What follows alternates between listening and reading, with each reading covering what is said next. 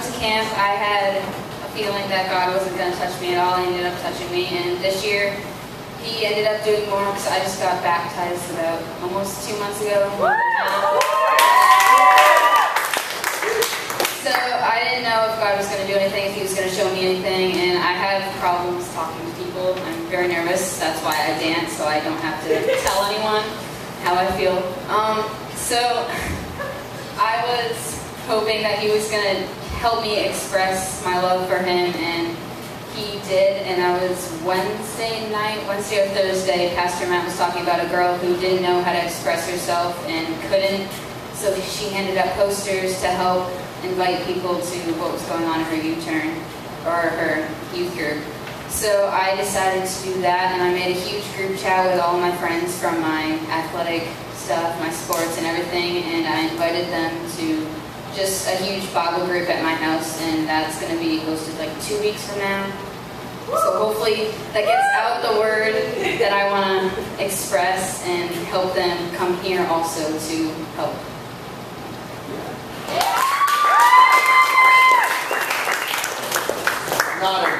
Nodding.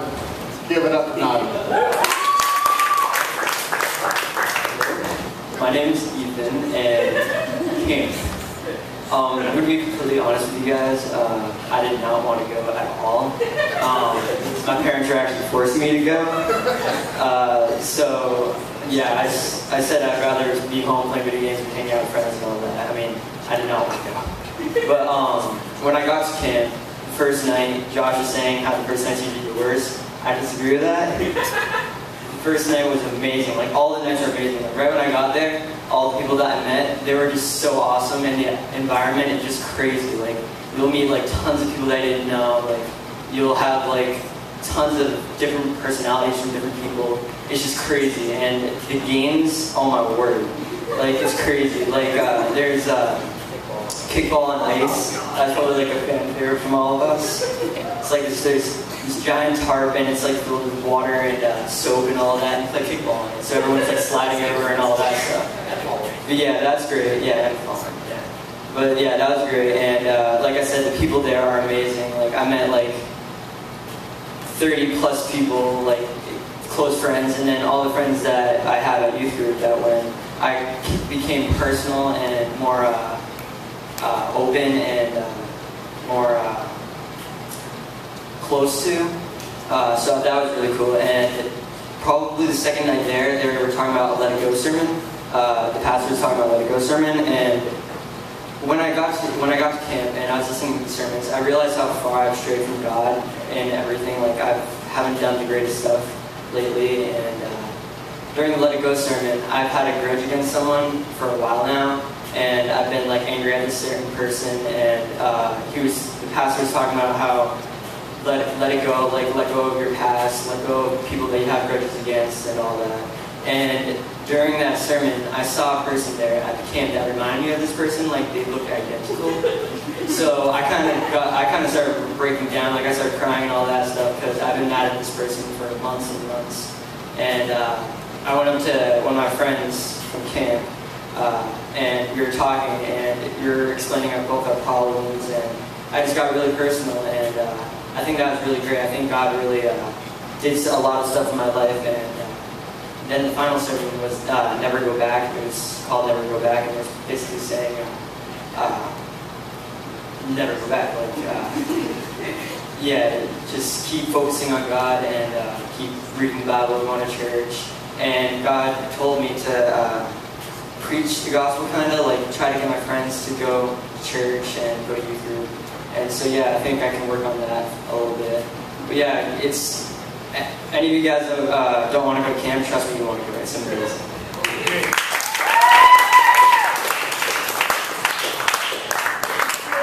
Any takers?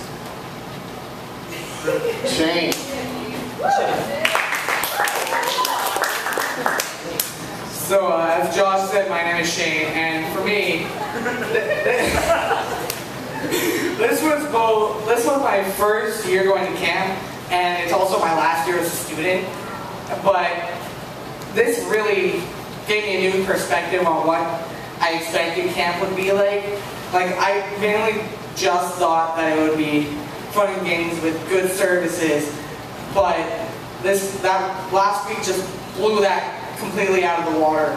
Everything was amazing, and like while the games were super fun, for me the services were the best part, because I just felt the presence of God moving through not just me but through everybody. And for me, after the first night, in which he talked about what was it? How much? Thank you. Well, I blanked on that. I had it in my head a minute ago. But yeah, he talked about how much, and I could just tell right then that that week everyone was going to change in some way. And this definitely worked with me, because both the how much and the let it go referred a lot to my past. Because coming up in just a few weeks, 1 week, and a couple years ago, 1 week after my 16th birthday, my dad just walked out on us, and that created a lot of hurt in me. And there was an event that happened just a couple weeks before that had also hurt me. And so that was a time in my life, and up until this past week at camp, when I let it go, that I had walls built up around my heart where I could not really trust anybody. I would always put on this facade that like I was this good person and that I just loved everyone, but that wasn't true. I had that wall up around my heart, and in the Let It Go sermon, I broke down because those walls were broken. And the last night also hit me really hard. Never go back. And really, with the mixture of let it go and never go back, I'm definitely not the same person I was last week. And I made a vow that I would never go back to that person that I was.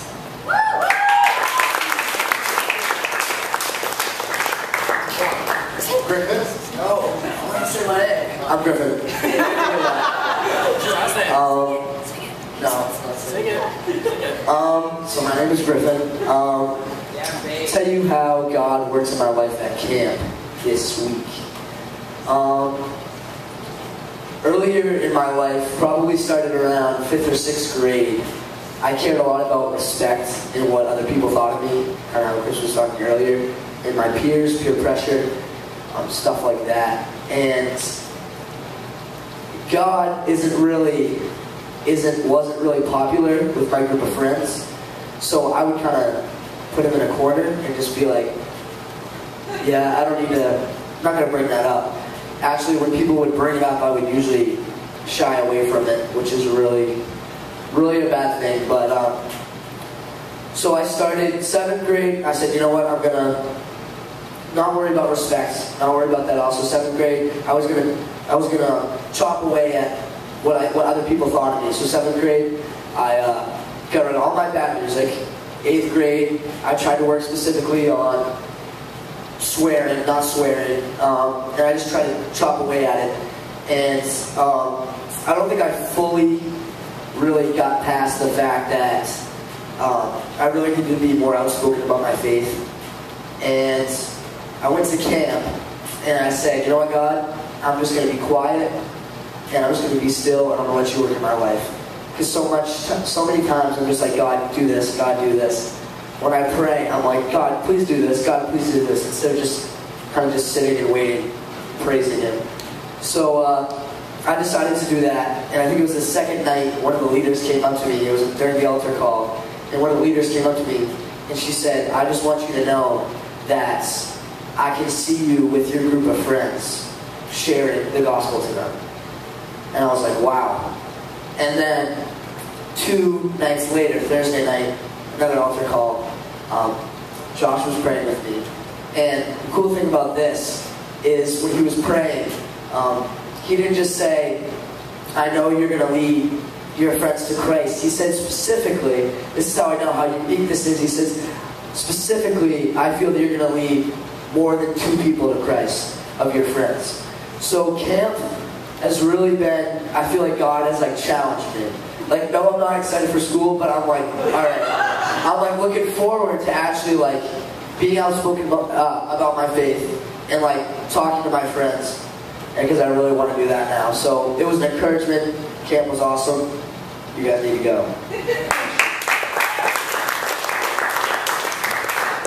Jessica, come on up, girl. Come on, Jessica.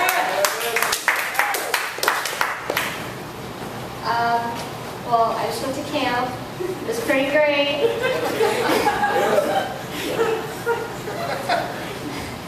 So every year we go, and it's like, I don't want to go, but like, you should go.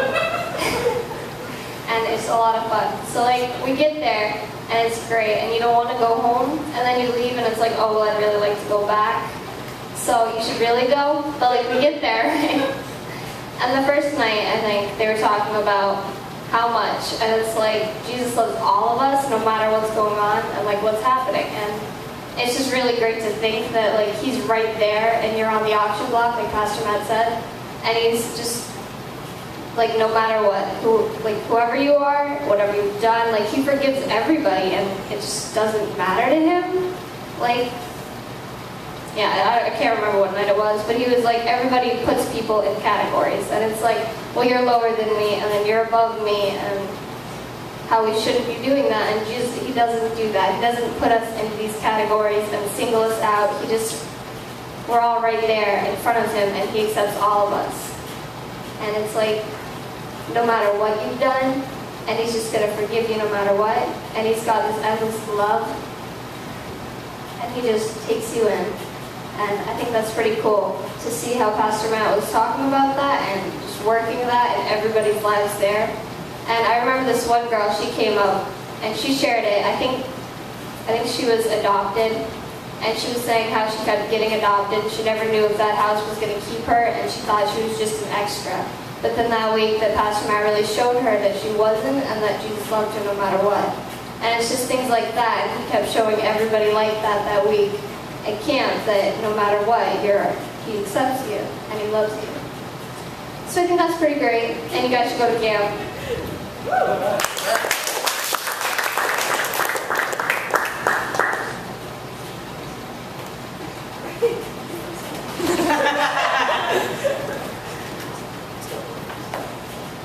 All right, so I'll first say that if you've never gone to camp, well, you said it earlier. My name's Patrick. If you've never been to camp, then you definitely need to go, because we do all sorts of crazy things there that maybe we shouldn't. I ate a paintball. It didn't taste good. I was paid.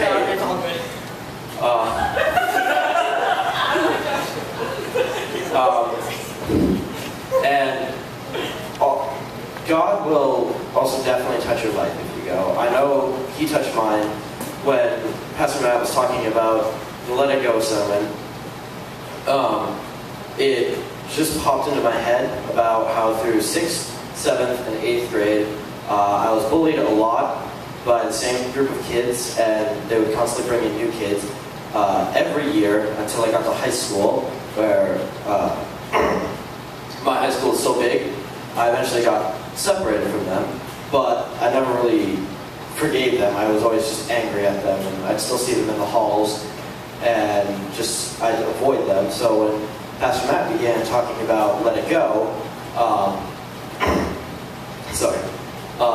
I just kept thinking about these kids and how they have left me alone, and I shouldn't feel anger at them for a year. It's been about 2 years now, I think, since I've talked to any of them.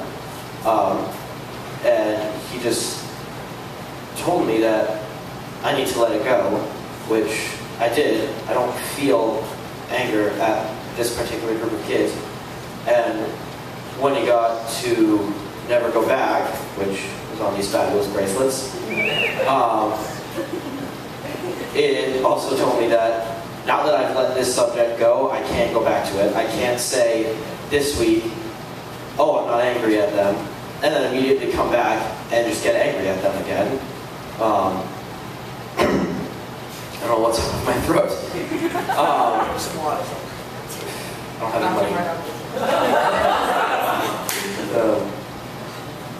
So you will, the message is there. They get, I don't know how long he spends practicing these sermons, but when he does say them, they definitely get through to you. And I know they've changed me, because I'm definitely very different than from before I went to camp.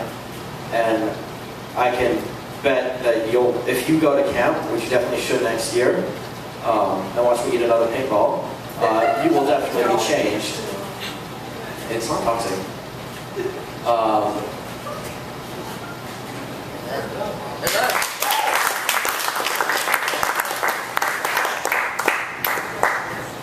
So our final two.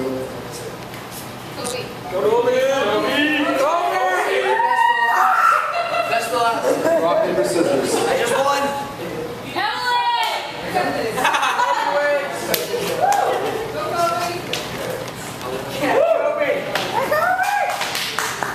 My name's Kobe. So, well, I only have 5 minutes, so I gotta make this fast, so sorry if I talk fast, but, well, I want to say that God really did do a lot in my life at camp. I can honestly see that, like, I found my career path just by asking Him myself. Like, if you ask Him for anything, He's gonna answer you back.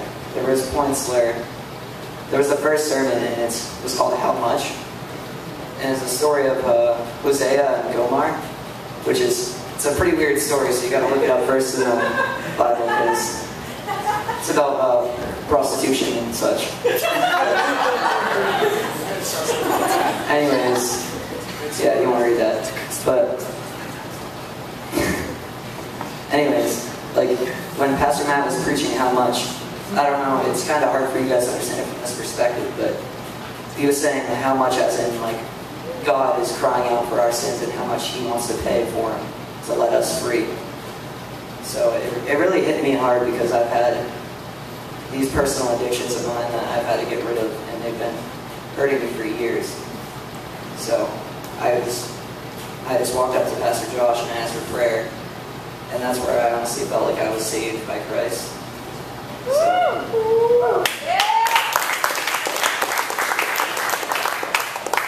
and there's other situations, like, I'm going to change this around to say something funny, but if you've ever had a cabin that smells so much like Axe, it is terrible. There was about 12 Axe bombs flying off in our cabin. 3 of them were from counselors that were shooting them off, too.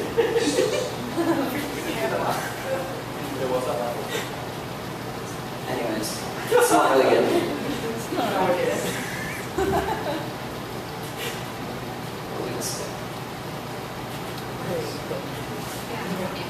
Amen.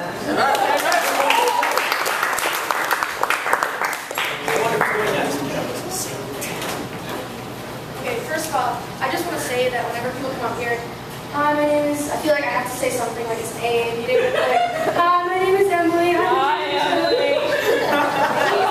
Okay, so I was thinking about camp this last week, and I was trying to make it so I can explain all of camp. And I was eating dinner with my grandmother last night, and I was trying to explain to her what camp was, and I just realized that we do so many awesome things that I could not express to her how much fun it was and how awesome it was, and it kind of made me feel sad because I feel like everybody should experience camp. So yeah, but on a more serious note, I think it was Thursday night, Never Go Back. God showed me that the last couple of weeks I haven't been spending enough time with Him, so I've kind of been feeling like God wasn't real. But He showed me that I need to start spending more time with Him again and really focusing on what He wants for my life. So, yeah.